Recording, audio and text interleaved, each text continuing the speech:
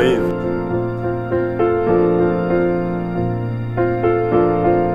I believe. I believe. I believe. We believe.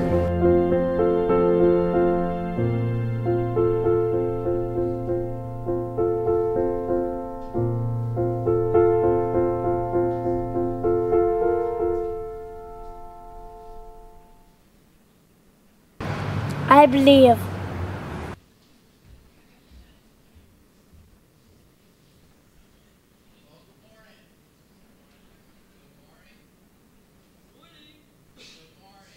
Good morning. There we go.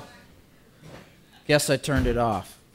Hey, welcome to week 7 of Believe. If you're just checking us out for the first time, welcome. Thanks for taking a chance on us this morning. If this is your second time, thanks for coming back. If you've been here all along, great. Thanks for sticking with us. We're in week 7 of Believe, and we're taking a 30-week journey through the top beliefs, practices, and virtues of the Christian faith as we're learning to think, act, and be more like Jesus. And if you're just joining us and just getting into this, or you missed any of the weeks, you can always go to our website, epiphanystation.com, and you can access any of the previous messages from this series or going back through the years to check those out. Just click on the media tab, and that will take you right to it. We're in week 7 today, and the topic is humanity. And I don't know about you guys, but probably a lot more often than I would like, I am constantly reminded of my own humanity and my own humanness. A couple weeks ago, our family was on vacation. It was actually kind of a staycation. We were just kind of staying home, trying to get things done around the house, get unpacked from our recent move. And I don't like going to church when I'm on vacation, especially not this church. I mean, I love you guys, and I love our church, but I just can't come and just worship without working. And so I've just learned to just kind of stay away. But my kids don't really understand that. The problem is they love this church. I know it's a big problem to have, but they love this church. And so they kept asking, are we going to go to church? Are we going to go to church? I'm like, no. Daddy's on vacation. We're not going to church. They're like, come on. And they're really bummed about it, which is cool, I guess. But I kind of made a deal with them. I had this idea. I'm like, okay, kids, we got this new 55-inch TV, and we got surround sound now. Wouldn't it be cool if we watched the live stream on the big screen with the surround sound? And they're like, oh, yeah, that would be kind of cool, I guess. And so I started creating this perfect picture in my mind of what that would look like with my well-behaved children all snuggling with me on the couch as we're singing in perfect pitch and harmony together these songs. And it was a really beautiful, beautiful picture. And I knew that one thing had the potential to kind of shatter this picture, and it was the fact that I'm not really good with technology. So that's okay, because Saturday night, I made sure, I did a run-through to make sure that everything was working properly, and it just went remarkably smooth. And I told Hattie, it's like, wow, that was really easy. Everything's all set up for tomorrow, and it's working great. So Sunday morning, I got up, I went to Hugo's to get some donuts to surprise the kids since we wouldn't be here to indulge in treats. And so I came home with the donuts, and for a moment, I was their hero. And I made the coffee, and we doled out the donuts, and we all settled into the couch to begin worship. To begin worship. To begin worship now. And all I get is this message that says, media player not compatible with this device. And I'm like, what do you mean? I went through this all last night, and it worked perfectly. Of course it's compatible with this device. So I thought, well, I must have done something wrong. So I just kept retrying. Nothing would work, and I was getting frustrated. But that's okay, because I know me and technology don't get along, so I had a plan B. So my plan B, which I had already tried that as well, was to play it on my phone and send it from my phone to the big screen, which I've done before, and it works great. It's really cool. And so all I have to do is pull up the service on my phone, and hey, there it is on my phone. It's great. And then I just have to send it to the TV. Send it to the TV. Come on, send it to the TV already. Nothing. Playing on my phone, but it won't go to the big screen. At this point, we've missed like the first 20 minutes of the worship experience. Our kids are getting unruly. Our girls are running all over the house, screaming and yelling. The boys are wrestling on the floor like boys do. And I'm like, okay, I can figure this out. We can watch the 11 o'clock live. And I can figure this out. I was like, okay, I got a plan C, my Kindle. I can play it on my Kindle and do that through the TV. So I'm trying to get that to work. And it's worked before just like this. Like this. Just like this. Come on, you got to be kidding me. Nothing would work. And as the tension is mounting, the kids are getting louder and louder and more unruly. And my wife Heidi is saying, well, did you try this? Yes. Well, how about this? Yes. Do you want my help? No. And I was just getting really frustrated. And in this shining moment of my humanity, I swore, I know it's hard to believe, I threw down the remote and I stormed out of the room and slammed our bedroom door. Yeah, thank you. Perfect picture shattered. Here's Pastor Daddy on Sunday morning trying to gather his family for worship, and I just swore in front of all of my kids, got angry, and left the room. Another humbling and humiliating reminder of my humanness. As we were starting to get into this Believe series, and I was previewing all of the chapters and just kind of getting ahead, trying to see what they were all about. And I came to this week's chapter on humanity, and I looked at that and I thought, well, that sounds boring. That sounds like a mandatory college credit. You got to take this class in the humanities. Who wants to do that? What does that fit in to our core beliefs as Christians? But as I started digging into it this past week, I was quickly reminded of my own frail humanity. And I realized that this is actually one of the most important chapters in the whole series. Because we all have this one thing in common. We are all only human. I'm human, and you're human. And if I'm human and you're human, that means the person sitting next to you is also only human. And the person sitting behind you and in front of you is also only human. And that means that your annoying, brown-nosing coworker is also only human. And it means that your meddling mother-in-law is also only human. And it means that that jerk who cut you off in traffic is also only human.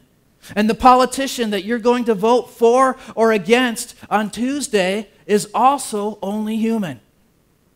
And that cold-hearted terrorist that you see pictures of on the news is also only human. We all have this one thing in common. We are only human. But there's a second, far greater, more significant thing that we also have in common. It's that God loves every single one of us. And every single one of them, every single one of those people out there, God loves every single one.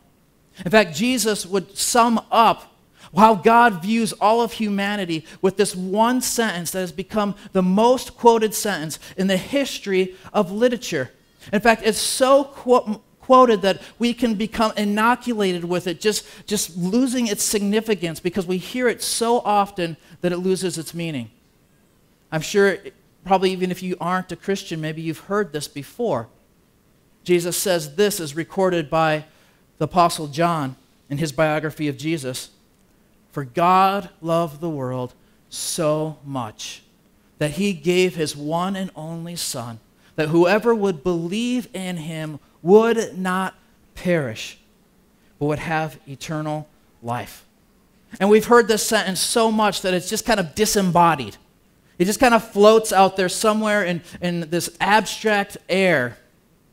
And we lose sight that Jesus said this in a conversation with a real human being named Nicodemus. A one-on-one conversation with Nicodemus, who was a religious leader, a Pharisee. Pharisees were notorious for thinking they were better than other people. They were notorious for looking down their noses at people that weren't like them. They thought that God loved them more than other people because of their righteousness, because of the things that they did really to earn God's favor. And so they would look down their noses at other people from other cultures and other religions, and even people within their own culture and their own religion that weren't like them. Women, children, the poor, the sick, the disabled, really anyone and everyone who they thought didn't muster up to where they were in God's eyes. And Jesus, very early on in his ministry, debunks this myth that God somehow loves some people more than he loves other people. And he says, Nicodemus, let me tell you something. God loves the world so much. The world, Nicodemus, not just the pretty ones, not just the educated ones, not just the wealthy ones or the successful ones, not just those with charismatic personalities, not just the well-behaved children, but God loves every single one. Every single one. That means he loves the bartender as much as he loves the barista. He loves the Middle Easterner as much as he loves the Midwesterner. He loves the prostitute as much as he loves the preacher. The world means the world. The world and every single person in it. Every single person who has ever lived, ever died, or ever will live in the future is loved by God. In fact, loved by God so much that God sent his one and only Son, not to condemn people, but to save them from the consequences of their broken humanity. Back in the very beginning of Believe, I believe we launched on September 16th and 17th that weekend. And I talked about how every fruit has its root. In these first 10 weeks of Believe, we're really building up the foundation of the things that are going to inform our actions that we're going to be talking about beginning in January, which will in turn lead to us hopefully having good character or virtues that we'll begin talking about at Easter time. And what we're doing is building a foundation so that the things that we come to believe during this time in our heads will hopefully lead to us doing good things and becoming better people. And the Bible, Jesus and the Apostle Paul talks about these virtues or good character that we'll be talking about beginning at Easter time as fruit. These are fruit that God produces in us. And every fruit has a root. Every fruit, every good character trait, every virtue has a root in a belief that we are talking about right now during these first 10 weeks. There can't be any good fruit without strong roots.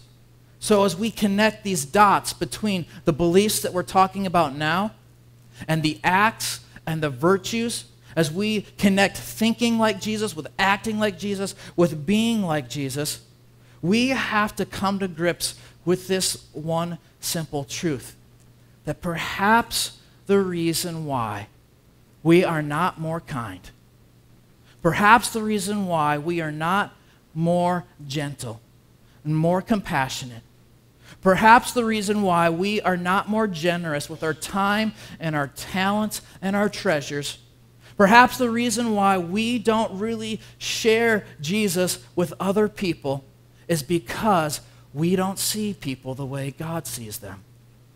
We don't see people the way God sees them, and therefore we don't treat people the way that God treats people. So this belief about humanity may sound like a boring, mandatory class that you might have to take at college, but it has huge implications and applications for our everyday life. Because we all live in a world that, guess what, is full of people. People that we ignore, people that we observe, people that we interact with on a daily basis. People that God loves. And if you want to become more kind, more caring, and more compassionate, if you want to be more selfless and more generous and more bold in sharing your faith with others, then it begins right here in this root belief about humanity. Because you cannot simply produce virtue by willing it into being. Come on, I just want to be more loving. Come on, come on, come on, come on. You can't just try harder. It doesn't work that way. Every fruit has a root in a core belief. And being more gentle, being more kind, being more loving, being more generous, being more bold in sharing our faith, all begins right here in this foundational belief that God loves every single person. Everyone. That's our key idea for this week in Believe, is that I believe that all people are loved by God and need Jesus as their Savior. I believe that all people are loved by God and need Jesus as their Savior. The question then is what difference does this make in my daily life? I want to talk about three things, three differences that this should make in our lives if we really believe this. The first thing is this, is that we see people how God sees them. We see people how God sees them. All people are created in the image of God. All people are therefore precious in God's sight. And there's lots of things that I could talk about to illustrate this. But I want to show you an interaction that Jesus had with some people, as recorded by Matthew in his Gospel of Jesus, chapter 18. It says, about that time the disciples came to Jesus and they asked, who is the greatest in the kingdom of heaven? See, they wanted to know, Jesus, what's the rating system here with God? Who does God really love more than other people? And Jesus calls a little child to him, and he put the child among them, and he said, I tell you the truth, unless you turn from your sins and you become like little children, you will never get into the kingdom of heaven. So anyone who becomes as humble as this little child is the greatest in the kingdom of heaven. And anyone who welcomes a little child like this on my behalf is welcoming me. Now, as we read this, there's lots of commentary and discussion about what Jesus means about becoming like a little child.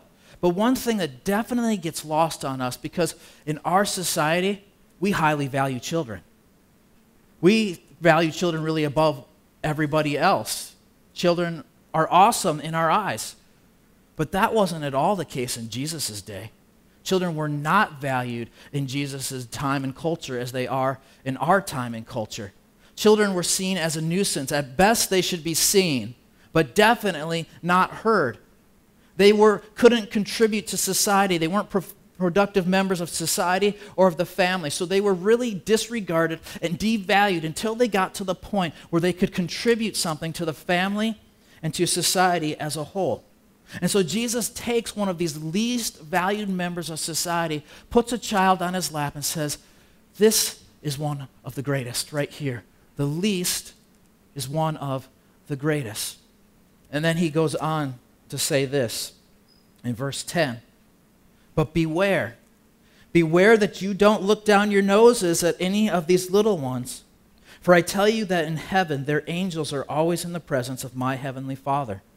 If a man has 100 sheep and one of them wanders away, what will he do? Won't he leave the 99 others on the hills and go out to search for that one that is lost? And if he finds it, I tell you the truth, he will rejoice over it more than over the 99 that didn't wander away. In the same way, it's not my heavenly Father's will that even one of these little ones should perish. The simple message Jesus is getting at is everyone matters to God. The one matters as much as the 99. Everyone matters to God. Furthermore, every stage of life matters to God. From the womb to the tomb, everybody matters to God. The senior struggling with Alzheimer's in the nursing home is of no less value than the CEO in Silicon Valley. And that person has no more value than the fetus in the womb. Everyone matters to God at every single stage of life. That means for us that there can't be any more placing value on people based on their physical appearance, based on their net worth, based on their productivity or the other things that we'd like to rate people by. Because God doesn't love me and he doesn't love you any more or any less than he loves anybody else in the world. Everyone, everywhere, at every stage of life matters to God. Here's the second difference it should make in our lives, is that we treat people how God treats them. We treat people how God treats them. The day after my glowing display of humanity in front of my children, I happened to read this from Psalm 103, which is one of my favorite psalms, and it really hit me hard, though, as I read it. Part of it says, beginning in verse 8, that the Lord is compassionate and merciful. He is slow to get angry and filled with unfailing love. He will not constantly accuse us, nor remain angry forever. He does not punish us for all of our sins. He does not deal harshly with us as we deserve. And then skipping ahead a few verses to verse 13. It says, the Lord is like a father to his children, tender and compassionate to those who fear him. And as I read that, I thought, if not for anything else, that's the kind of father I want to be. Not the swearing, yelling, remote throwing kind. I want to be the father who is gentle and compassionate and slow to get angry with his children. So that's what I've been praying since then, is that God would do that in me as a father first. But listen to why God does not treat us as we deserve. Verse 14 says, for he knows how weak we are. He remembers they're only dust. We're only dust. In other words, God doesn't treat us as we deserve because he understands that we are only human. We are only human. And you know what? That jerk who honks his horn and flips you off because you don't move the moment the light turns green, he's also only human. And if we could let this belief about humanity move from our minds into our hearts and saturate us, then it might generate a different response than the response that we want to give to that person. We want to give back to them what they gave to us because they deserve it, right? But if we let this belief about humanity sink into us, it could generate an entirely different response. Cause us to pause and to think, you know what? I wonder what kind of day that person is having to cause them to be so angry. Maybe they're having a bad week or a bad life. And even though they deserve it, I'm not going to give back to them what they deserve because that's not how God sees them and treats them. And I'm not going to see them and treat them that way either.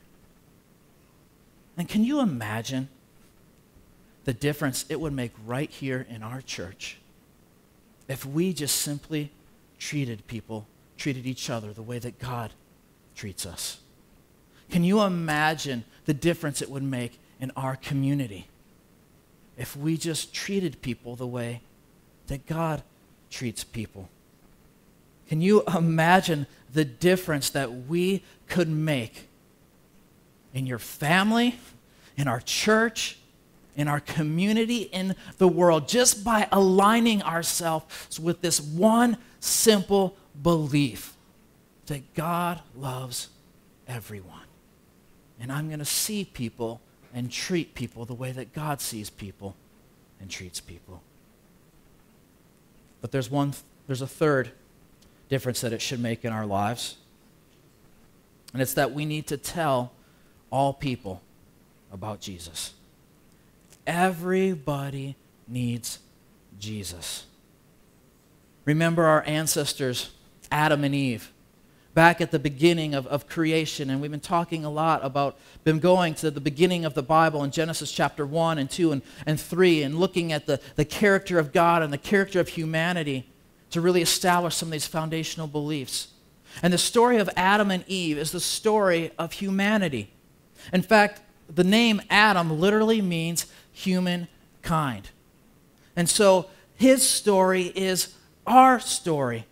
And his story, as we looked at a few weeks ago, is a story of putting himself and trusting himself over trusting God. And the consequence, the result of that, was brokenness.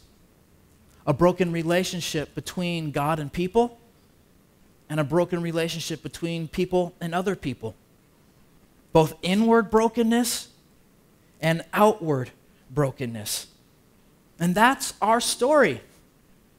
The story of humanity is brokenness. And if I'm broken, and you're broken, and all the people around us are broken,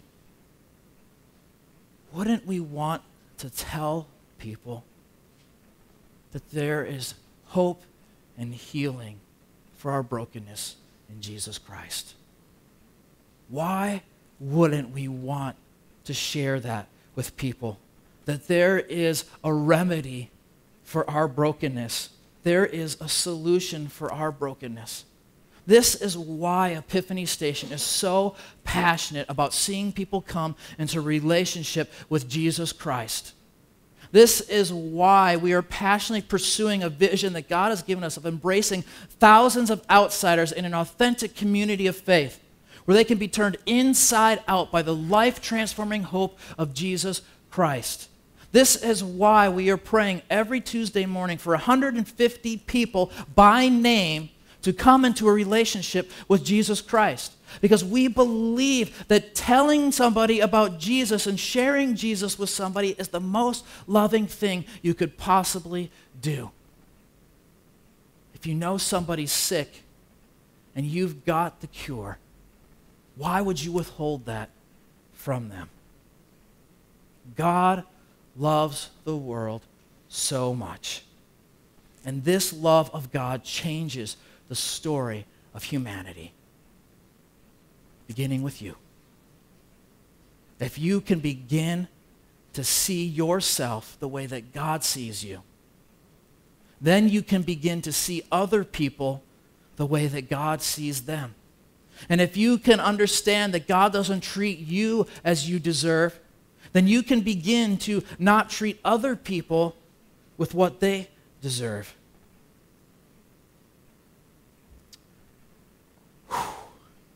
I don't know about you guys, but this is some hard stuff. For me, this has easily been the hardest thing to believe as we've gone through these beliefs so far in this series. Because quite frankly, it's easier to believe in God than it is to believe in people. And I might know this to be true, and I might know that I should believe it, but I can't say that I truly believe it. The only thing that's really keeping me from believing it is me. It's my own humanity. What about you? What do you believe about humanity? What are you going to do to see people the way that God sees people?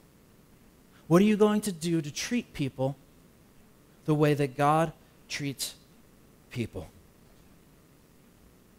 Here's where it gets really personal and uncomfortable. We all have people in our circles that we struggle with.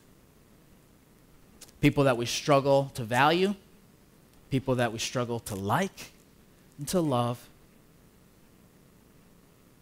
And right now I want you to think of one person in your life.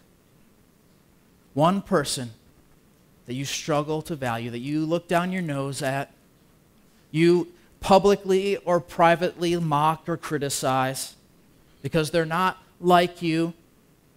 They're too pretty or too ugly or too fat or too thin or too rich or too poor or too annoying or too smart or whatever it might be. And I want you to bring it down to this very real and personal level, not some group out there like Republicans or Democrats or something like that. You got to make it personal. Somebody that is in your personal network of relationships that you disapprove of, or you're disappointed in, or you disdain. Could be a coworker, or a family member, or a neighbor.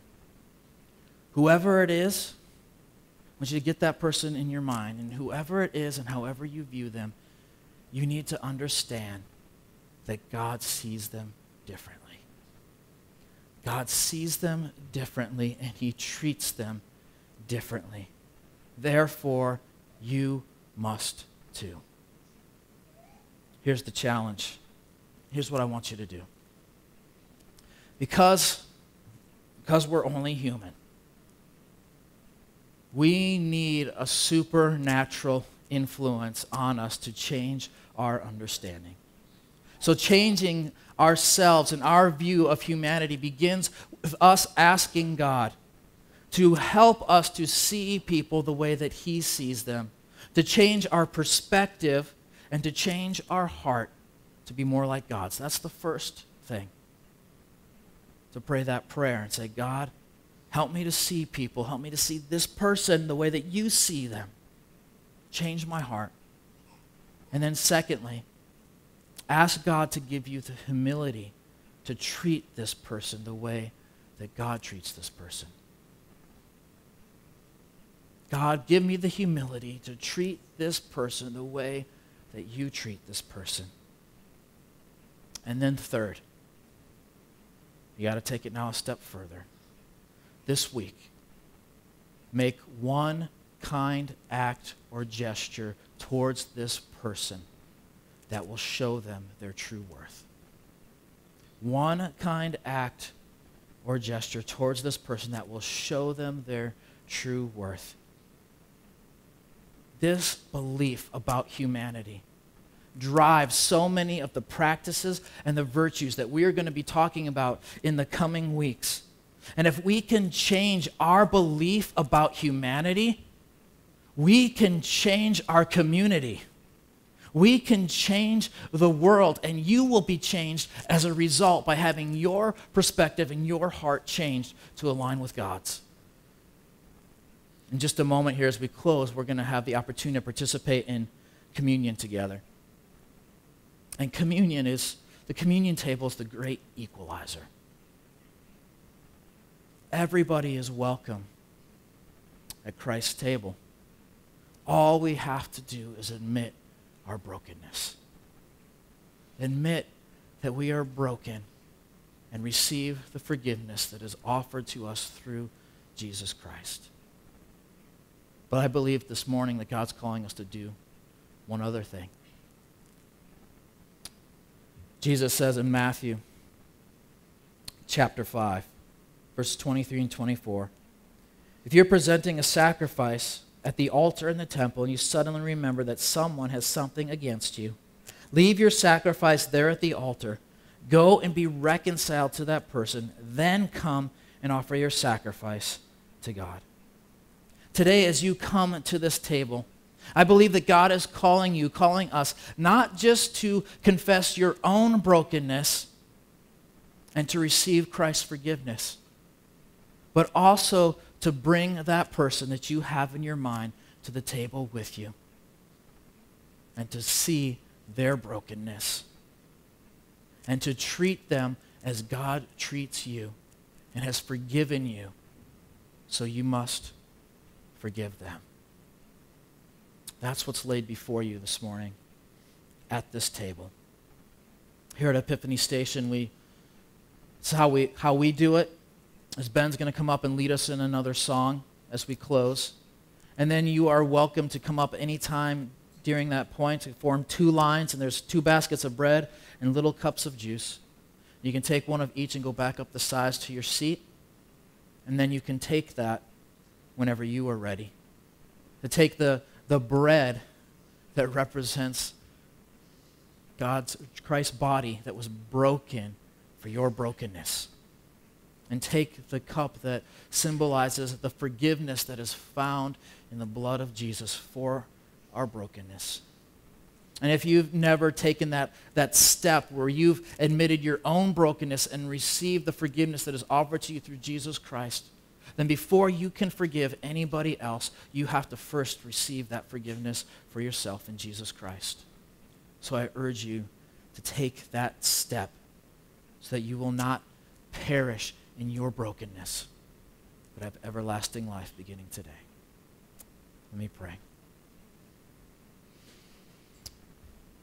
God, I ask that you would give us your eyes and your heart to see people and to treat people as you see people and treat them.